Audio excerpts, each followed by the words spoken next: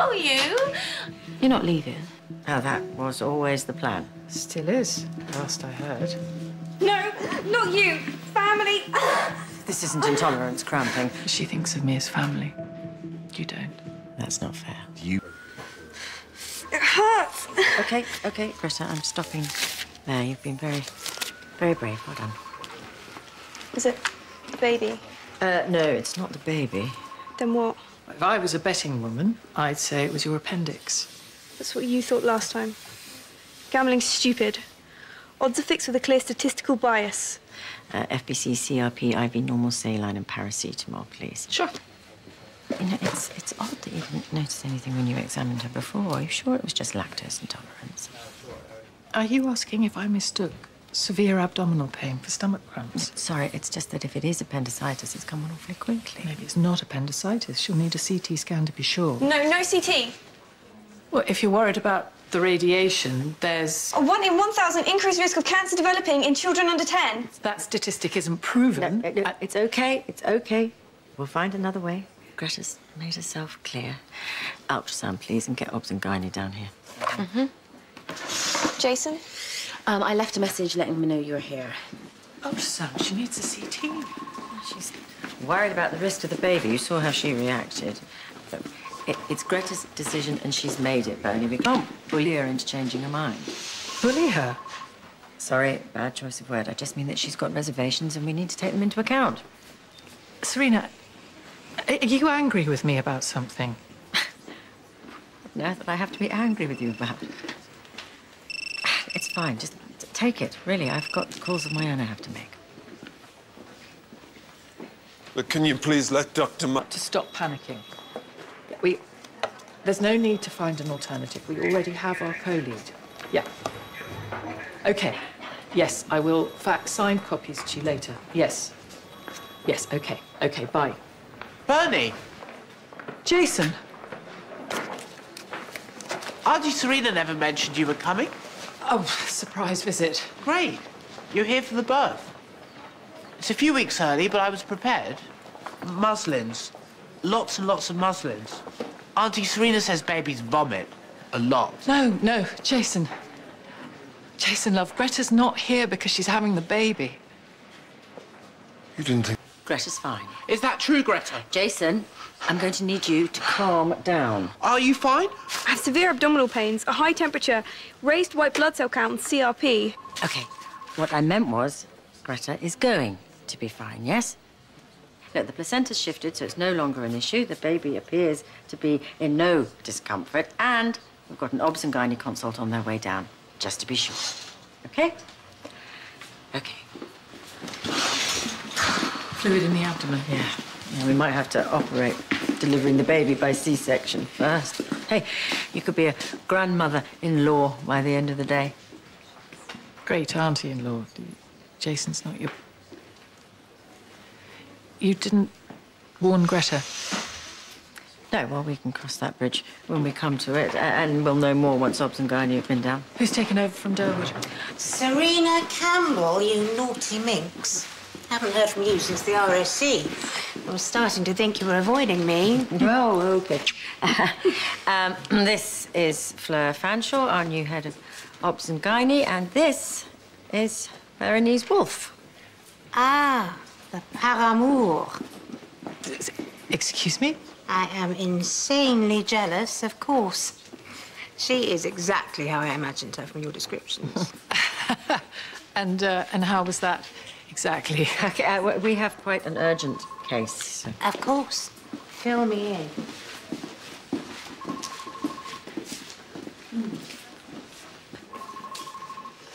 Interesting woman. Fleur, yeah. She's a bit full on. She's harmless. Actually, she was a GS consultant, then retrained in Obs and Not over a Gynae. CV. Serena, about before. Yeah, look, I'm sorry if I was brusque. No, it's not that. It's just I'm tired and stressed. And I still can't quite believe that you're here in front of me. And I feel like I haven't had any time to be with you, It's been a long day. It's been been a long 5 months not to be with somebody. Have you been smoking? No, well, just a couple of You drags. didn't have to hide it Oh, from me. I wasn't hiding it. No, it's just that you said you'd given up again. Yes, well, plans change, don't they? Yeah, it's fine. It's really not worth fighting over. Serena, you need to sign, scan, and send this to the email address there. This is a contract. For the position of co-lead, yes. Wow, okay. You didn't think that you should maybe mention this earlier? Well, I didn't want you to feel like I was ambushing you. Okay, well, it's okay to ambush me now. Sorry to interrupt whatever it is I'm interrupting, but we have work to do. Baby's fine. In fact, it's coming. She's in labour. 3 centimetres dilated. Congratulations. You're about to become the hottest granny in town. No! No cesarean! You have fluid in your abdomen, and we need to find out why. A C-section is perfectly safe. Babies born by a C-section are 15% more likely to be obese as adults, 20% more likely to develop asthma. Oh, for goodness sake, Greta. Not everything can be reduced to simplistic and possibly flawed data sets. I am talking about doing what's best for your baby. So am I. It's Greta's decision, Auntie Serena. Can't we bring obstetrics equipment and personnel here, and then we're prepared for any developments? Can you spare some bodies? You can have mine for free. And the broad spectrum. Cat 3 for a potential off-list procedure. We have a pregnant patient with suspected appendicitis, and we may need to convert to surgery mid-delivery. Thank you. Well, I would suggest a toast, but it's probably a tad early, even for us. You've sent it to Nairobi? Not yet. No. Look, I wanted to ask you a favour. Talk to Jason. Get him to see sense. What about? Greta having a C-section. But I thought you'd agreed. Well, I didn't want to make a scene. You know, Greta can be difficult, and Jason will think that I'm interfering, but he'll listen to you. I'm not sure I agree. He thinks the world of you. No, I mean, I'm not sure I agree. We should manipulate her into having a C-section. I mean, you said yourself earlier, she's made her decision, and she's scared as it is. Not scared enough. I will not risk any harm coming to my grandchild. Sorry, is that difficult to understand? It's not your grandchild, Serena. Semantics. The point is... The point is that we can't bully her into changing her mind. Never stopped you before. What's that supposed to mean? You know, I don't believe this. I am giving up everything for you. Uprooting my entire life to move to another continent to be with you, and you won't support me on this one thing. I thought we made that decision together. I thought it was what you wanted. I thought it was what we both wanted. Auntie Serena, you're leaving?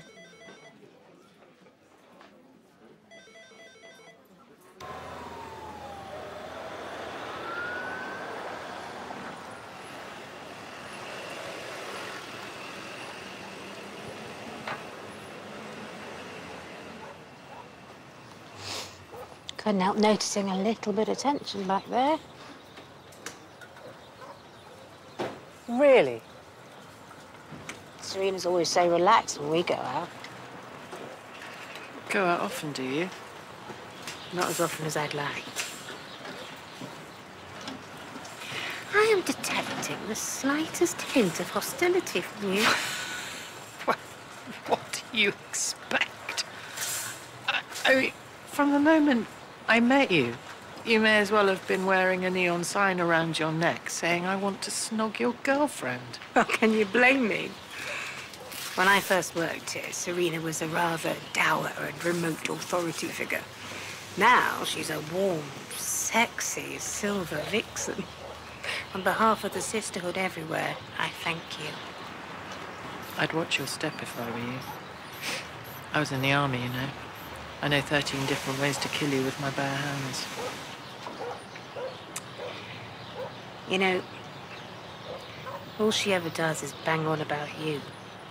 Hard enough I've been friend-zoned, but to have to listen to a never-ending list of the virtues and foibles of the magnificent Bernie Wolfe was quite beyond the pale. cut her some slack if I were you. I'll cut you some slack.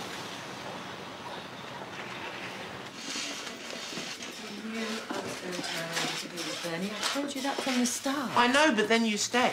And then Greta was pregnant. And it felt like we were going to be a family together. We are, Jason. I'll only be a few hours away. Nairobi, 8 hours non-stop flight. See? Just a plane ride. If it's just a plane ride, why don't you and Bernie visit each other more often? Because it's hard. Because every time you visit, you also have to say goodbye, and that hurts. So it becomes easier not to. Doesn't mean you don't still love each other, though. 40% of all long-distance relationships fail. The average time before the relationship breaks down is 4.5 months. Statistically speaking, you should have broken up weeks ago. Ow!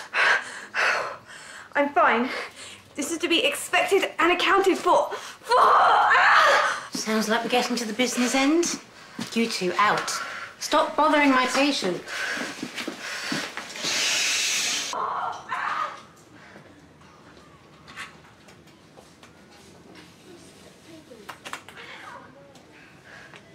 Brings back memories. Oh, yes. Both of your C-section. I have seen the scar. That was, Charlotte. Difficult. Breach. Daughters, eh? Like to make things tricky.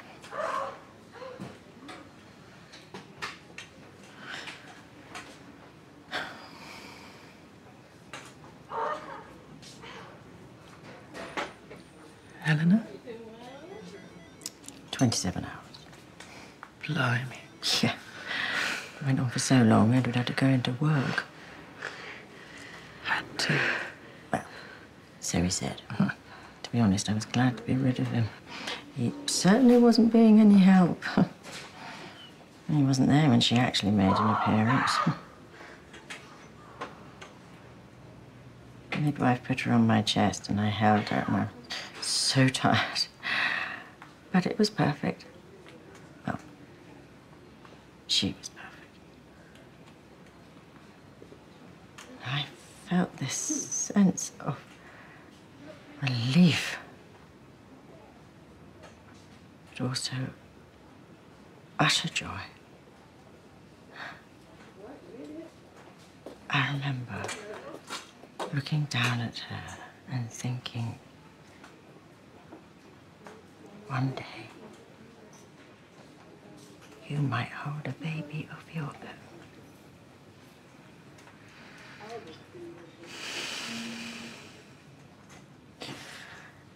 I miss her, Bernie. I miss my daughter. My little girl.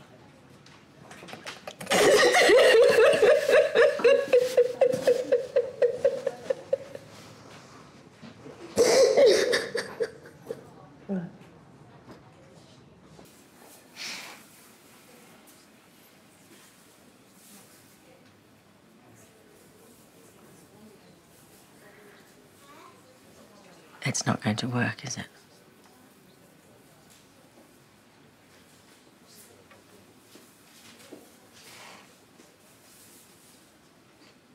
I don't know.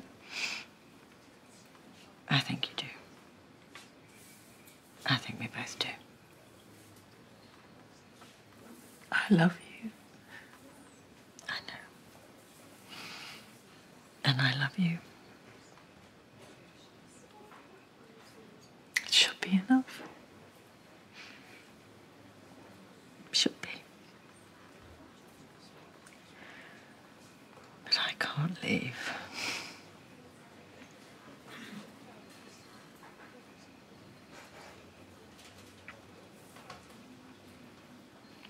And I can't stay.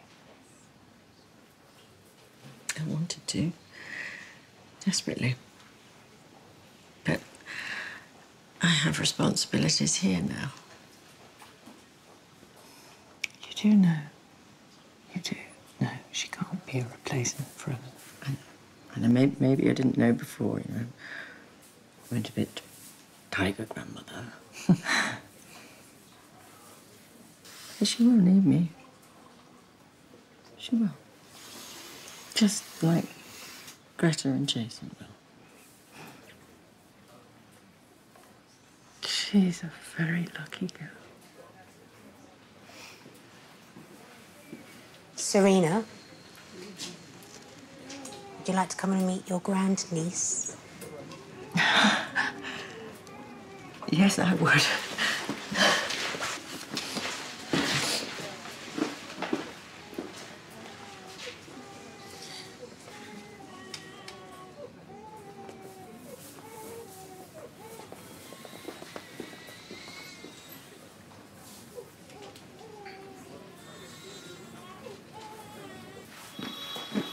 Hey, Greta, they're ready to take you for your CT scan now, all right? Thanks, Kathleen. So cute. Hello. I am your father. I'm going to take good care of you. Did you decide on a name? Her first name will be Guinevere. But we'd like her middle name to be Eleanor. We wanted some way to honour her memory. Where is Auntie Bernie? She had to go back to Nairobi. I thought you were leaving with her. Change of plan. I can't leave here. And she has things she needs to do. You and the werewolf broke up. Don't you love her anymore? Yes, of course I do. And she still loves me, but it was going to be too difficult to continue while apart. What a complete load of piffle. I have been flirting outrageously with you for months. And you've been so obsessed with her, you've hardly noticed. You are in love. Totally, utterly, blindly in love. And you let her walk out the door. It's one room for tonight. Single, yes. I'll be there in about half an hour. Okay, thanks. Bye-bye.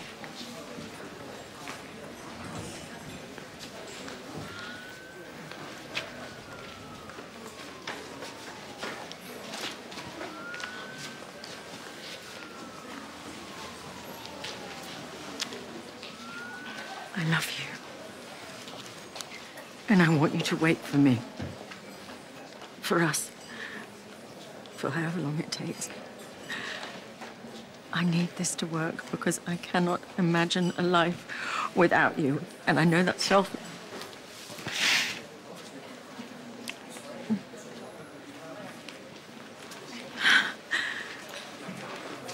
Yes. No. Yes, yes.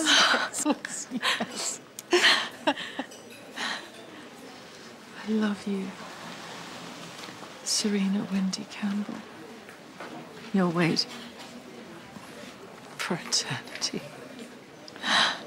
Well, I was thinking 6 months to a year. Slightly less romantic, but more practical, I suppose.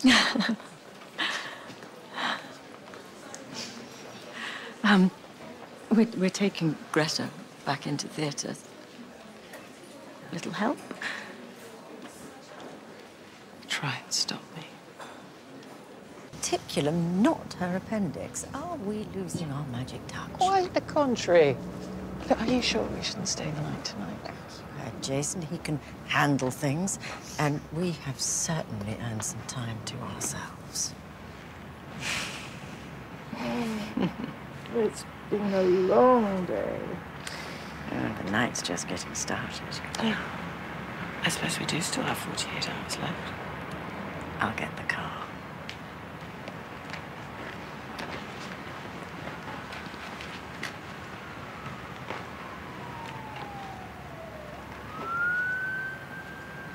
Abigail, I cannot thank you enough for the privilege of being here today.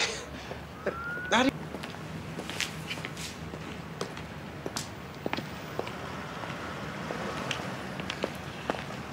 You waiting for Serena?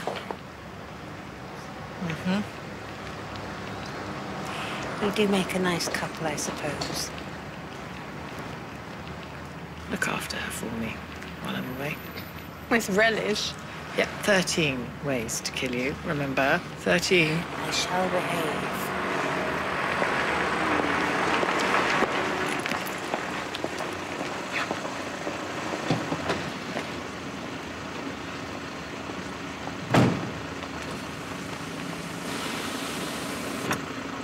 You're going to miss this place, aren't you? I'll be back soon enough. Drive.